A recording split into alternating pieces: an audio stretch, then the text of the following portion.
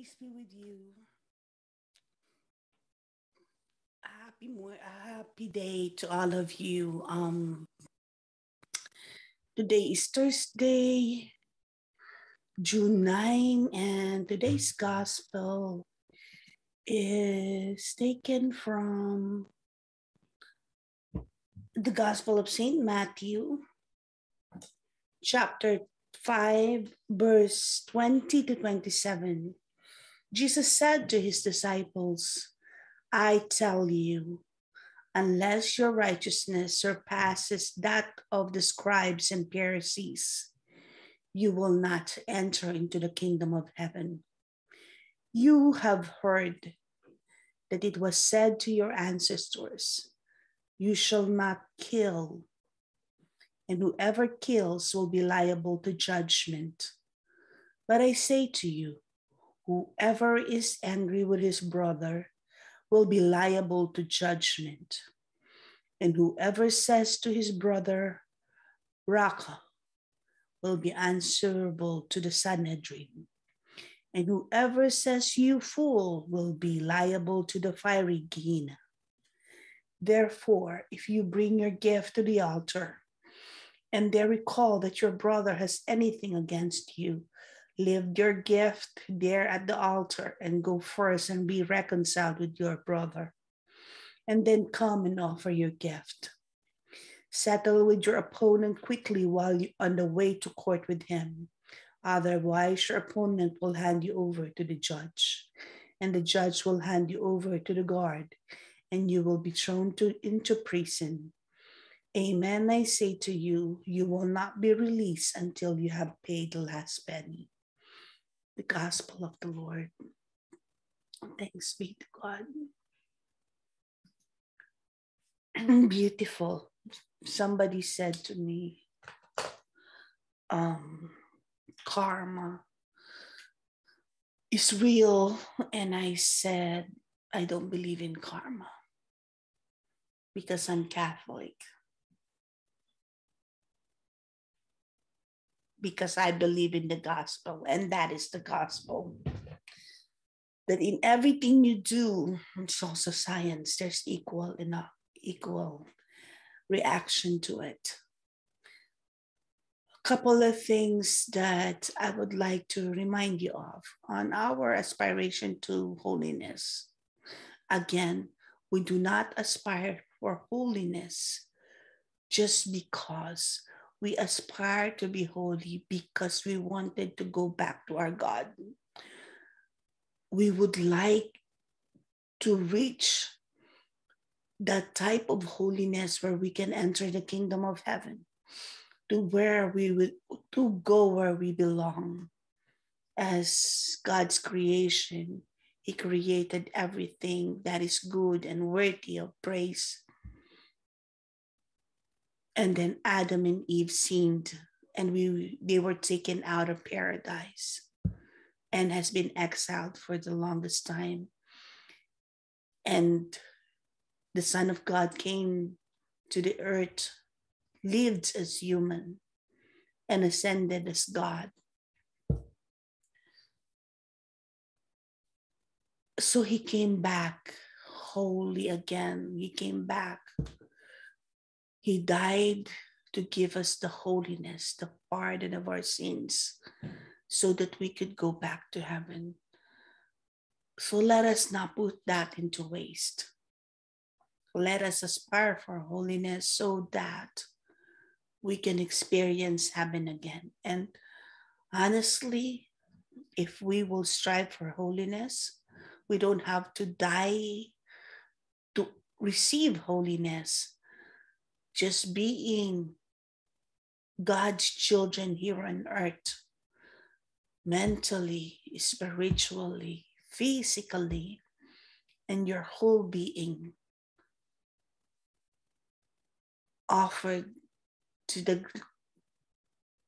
graciousness and glory of God, heaven can be yours while here on earth, through the power of Christ and the Holy Spirit in us.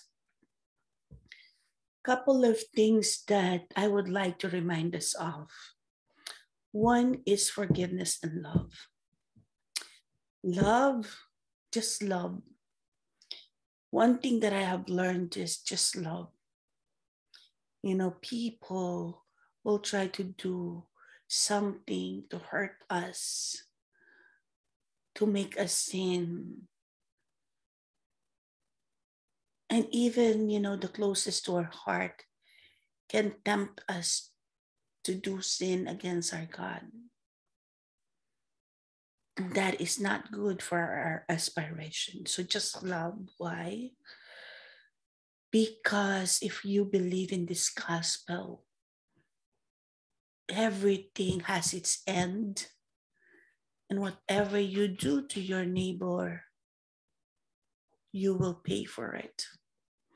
So you will be granted the mercy of God when you know how to pardon, how to love. And yet, if you have been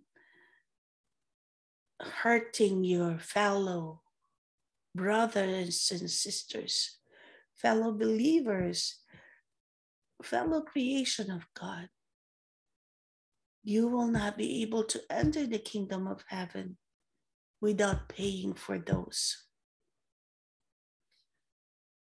So forgive, just love. Just know that whatever they do to you, whatever, how little or grave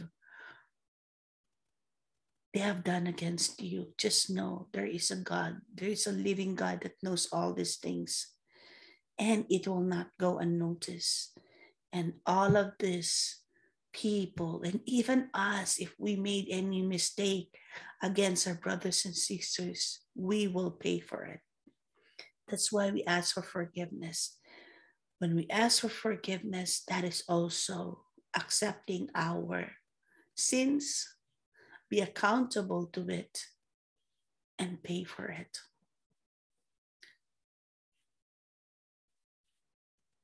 So if you have grudges with your love, you will forget about grudges because grudges will not be important to you anymore. Why?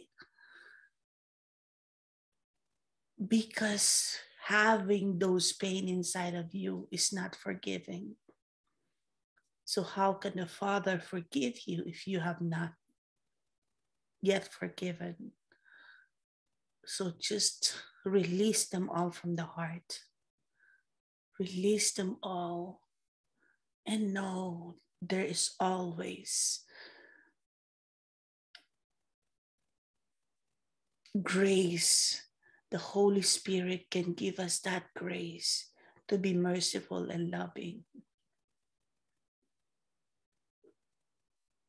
Nothing else will hinder us to be good and to do good if we will rely on the love of God and the power of the Holy Spirit in us.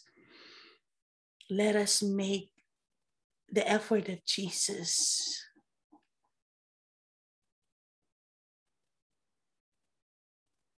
a big gift to the Father. Jesus saved us. Let us be saved by acknowledging that love that was given unto us. Let us give it back, share it, multiply through it, and just love and forgive. And everything else, I tell you, when you make this gospel alive in your heart, everything else in your life will be gracious and kind, because you will not even if they will do all the bad things against you,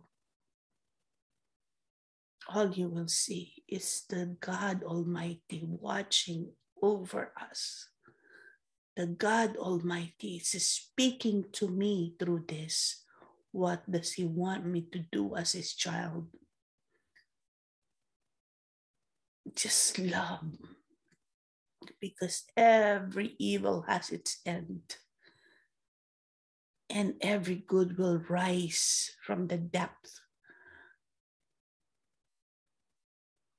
Just remember how Daniel was rescued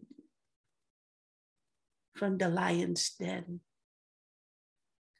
how Job was rescued from the plagues of the demon, how Jesus Christ was risen from the dead and ascended into heaven,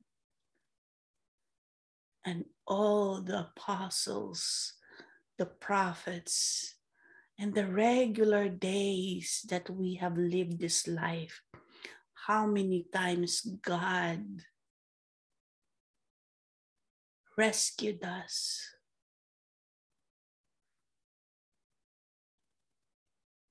There's a writing of St. Paul about you will be glorified. You will be glorified. That day will come to each one of us. Just believe in the gospel and use the gospel to aspire holiness, and holiness will become ours. And do not be afraid to do good, to aspire to be holy, because we are called to be one. We were born to be one. Just have the courage, to walk this path, knowing God is watching and His love is upon us, and His mercy will be with us forever. We do this all in Jesus' holy name. And the cry for help, the cry for mercy, and the cry for His guidance will always be with us, because we know nothing in this life will be perfect until God's hands will move us, take us, and bring us to Him. Trusting God is the best way to live this life. And His peace will always be with us. God bless you all. And I hope that I have given you my contribution of making your life a little better each day through the power of the Holy Spirit and the Holy Word of God. God bless you.